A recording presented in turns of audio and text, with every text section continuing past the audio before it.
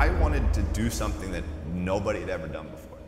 And that started with a dream and a goal. I wanted to be the greatest of all time. I went 5 straight years without missing a single day of workout, 365 days a year. Every single day I was gonna work. There are days you're not gonna wanna do it, sure. I mean, everybody has those days. But it's what you do on those days that help you move forward. I'm living a dream. What is the vision for your life? What are the ideas and the dreams for your life? What are you supposed to be doing? Who are you? What are your gifts and talents? What is your ultimate destiny and your goals? If you can see it here, and you have the courage enough to speak it, it will happen. I'm an up-and-coming fighter, and without a doubt, you will see me on the UFC in the near future, without a doubt. UFC featherweight champion of the world.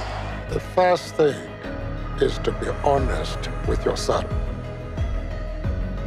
You can never have an impact on society if you have not changed yourself. You can go way beyond ordinary. You can go way beyond just being average. All of us are extraordinary. We just have to come to believe it. Just don't ever give up. Yeah, good is never going to be good enough. Go out and do your best. Don't wait for someone else to do it for you. Go out and make it happen yourself. Be in control of your own destiny. That most people allow their fear of failure, 80%, allow their fear of failure to outweigh their desire to succeed. When you're willing to fail again and again and again, when you make up your mind to become unstoppable, when you make up your mind to become a no matter what person, then that will then give birth to a part of yourself that you don't know right now. 5, 4, 3, 2, 1, 0. In the long term, what we'd like to do is to establish a city on Mars and help make humanity a multi-planet species and a true space-faring civilization. That's the ultimate goal.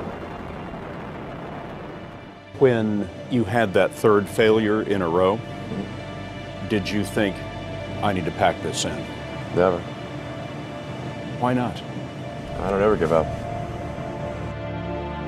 The odds of me coming into the rocket business, not knowing anything about rockets, not having ever built anything, I mean, I would have to be insane if I thought the odds were in my favor. Why even begin? When something is important enough, you do it even if the odds are not in your favor. That dream that you're holding in your mind, that it's possible. See, sometimes we can't say, I can do that. But what we can say, that it's possible, that I can have my dream. My mother got pregnant with me at 17 years old. My grandma had 14 kids and like a 2-3 bedroom house on the south side of Chicago. Like, I didn't become a PhD because my father got a PhD and my grandfather got a PhD. I'm the first one in my family with a PhD. Like, this was birthed from struggle. You know my story. You can get anywhere you want from grinding. Every single person doubted me. Every single fighter doubted me. Doubt me now. When critics say you can't do this, your answer to them is, we've done it. Someone's opinion of you does not have to become your reality. The day that you allow the opinions of the outside world to dictate the way you feel about yourself, it is the beginning of the end of you living a blessed and self-loving, secure life. When I say see it, I mean before it even happens. That's what the greats do. Like, they see it before it happens, and then they actually get up every day and create it. I saw that so clearly. I swear to God, I saw that so clearly, so consistently, until it's here in reality. When you see the invisible, you're able to do the impossible. I'll say it again. Only those that can see the invisible can do the impossible.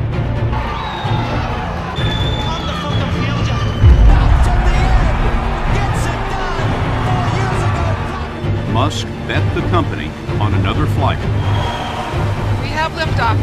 This time around, everything worked. Perfect. Don't stop! Don't stop! Don't stop running toward your dream!